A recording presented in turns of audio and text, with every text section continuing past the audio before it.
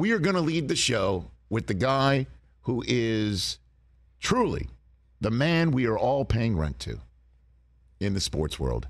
And that is my longtime friend and compadre from NFL Network, Deion Sanders.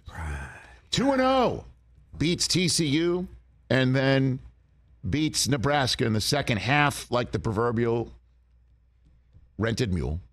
And on top of it, he is now the king of college football. To the point, Texas beat Alabama. And what are we talking about? Colorado and Colorado State. That's all you need to know about the prime effect.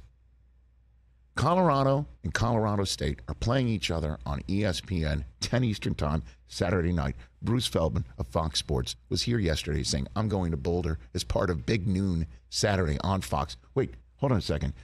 It's not on your air, and it's not at noon. It's actually 10 o'clock at night, Eastern Time, and it's on ESPN. Okay? Guess where First Take's going tomorrow? Yep. Boulder, Colorado, where the game isn't. Okay? Right? It's Colorado State. This game is going to be in Colorado. Hold on a second, Rich. Oh, I believe it's in Colorado State, if I'm not mistaken. It's in Colorado, my bad. Okay. I mean, it's in Boulder, but they're going to Boulder on the Friday before Colorado and Colorado State. Guys, folks, I cannot tell you how significant this is. Colorado had one win. Colorado versus Colorado State is just never on anybody's radar screen, crazy. like ever on anybody's radar screen. Well, it is now, not just because of Deion, but Colorado State. I bet you if you asked every diehard college football fan, can you name the head coach of Colorado State? 99 out of 100 would say, no way. Let me Google it. Is his name Google? His name is Jay Norvell. And guess what? Name Google. Guess what? Everybody knows his name now. Yeah. Did you know he's got a radio show or his own coach's show with a Zoom and everything? All college football head coaches do, and Colorado State is no slouch of a program. It really isn't. But in advance of this game, the coach of Colorado State had this to say about his opponent and its head coach. I sat down with ESPN today, and I don't care if they hear it in Boulder. I told them I took my hat off and I took my glasses off, and I said, when I talk to grown-ups, I take my hat and my glasses off. That's what my mother taught me. Aye. Is it over yet? Can I come out from under the desk? No. Why would he do that? Oh, no. Oops. Oh, no. Did he really just say that? Okay.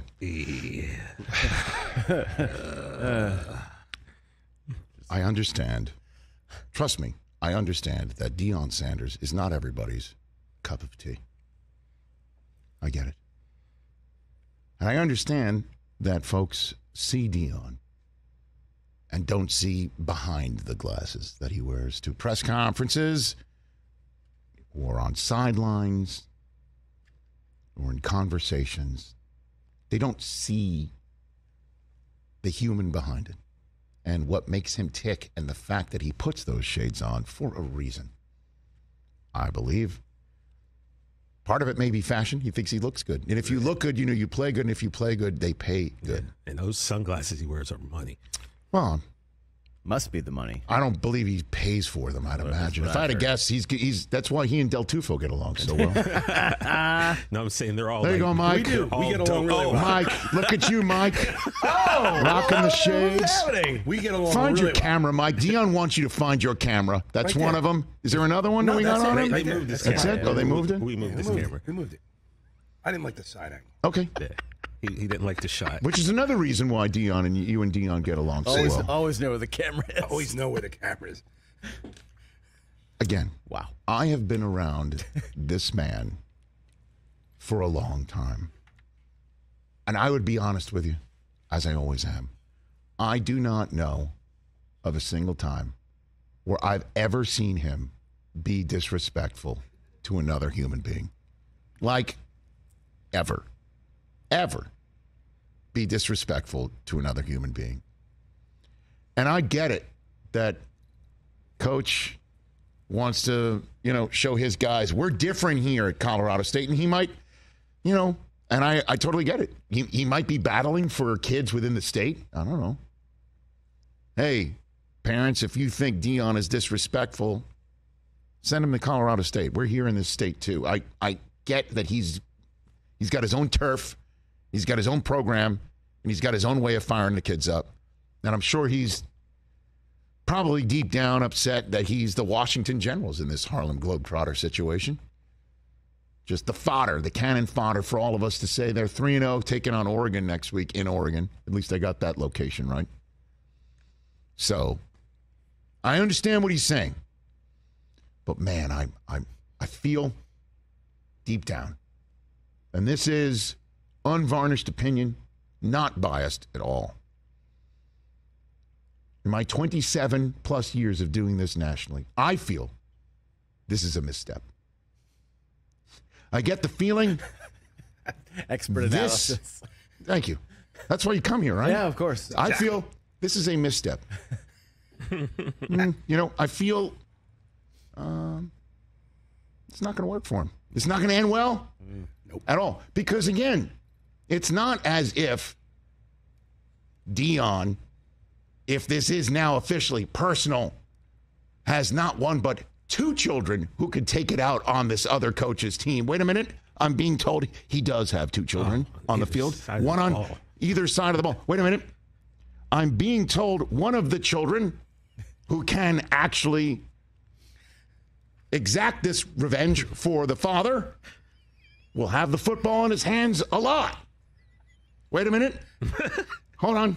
I'm being told that this child is a manly child, a man-child, who has missed on only 20 of his 89 attempts so far this season. We do the math, that's 77.5% completion percentage for 903 yards and 6 touchdowns. That's 2 games worth. That child. He's second in college football in passing yards. That child will be taking the field on behalf of Dad. And oh, yes, despite the whole concept of lack of respect being communicated by wearing shades and hats while talking to people, every player on Colorado feels like they're Deion's child, and Deion is their dad. Some of them may be the only father figure they know. And Deion always told me, tells the story when he showed up to Florida State, that it was the first time he'd ever seen a grown man shave. That's the guy behind the shades. That's what he's building through his message. And what he's also doing is showing off swag, showing off style, showing off the fact that here in Colorado, we do it this way. And that way was just kind of slandered. Oh, my word. Saturday night is all right for fighting. I just did an Elton John reference. Well done, Rich. Well, way to skew younger. None. Well, he did go all in on Taylor Swift titles yesterday. Swifties, and today's for us. Oh my God! If I can give another musical reference, the great Slick Rick rapper, he had a song once that he titled "I Shouldn't Have Done It," and I think that could be in reference. It's a shame to we got to the wait coach all should day not have done. for this game on Saturday. Well, I mean, you're going to hear from Deion before then, and then you'll hear from Deion Saturday night. I shouldn't have done it. Is there a place in the desert that has a specific penchant for coming up with a number that they feel is in the area of a margin of difference? Yeah. Okay. Friends. Is that a place that Mo Green once founded, and there's no plaque or signpost to commemorate his founding of that city? Yep. What do they think right now? I just want to know right now. Right now? What that number is compared to what it will be after the media chews up this soundbite like we just did. About right now, it's about 23 and a half friends. Okay. What? By the way, that is the worst Ashton Kutcher, Charlie Sheen movie. A TV show ever. 23 and a half friends. 23 and a half friends. 23 and a half. It was a little too crowded on set. That's a whole lot of people to get in a single cam. I would say get in now. Or actually, they didn't. He replaced Charlie, didn't he? Yeah, Okay, now I get it. Yeah. All right, so, sorry. Get in now. Get in now before that goes to like 27. Get in now. Although it doesn't matter. They probably win by 40. My God. Only the Wearing Cowboys do that, shades Chris. and hats. Disrespectful. We treat people better. Get in now. Oh, my God. Catch the Rich Eisen Show every single day on the Roku channel, 12 to 3 Eastern, for free.